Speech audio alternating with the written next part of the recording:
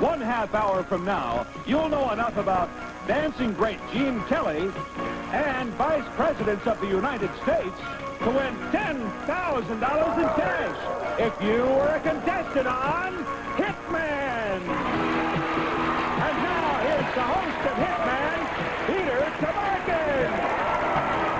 Oh, thank you, Rob, Ronnie, and hi, everybody.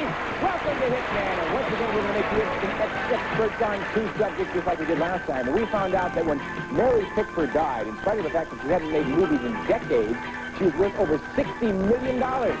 Not bad, Mary. We got more where that came from. Right now, let's meet the players who can actually play our game. And here they are, starting with Marine.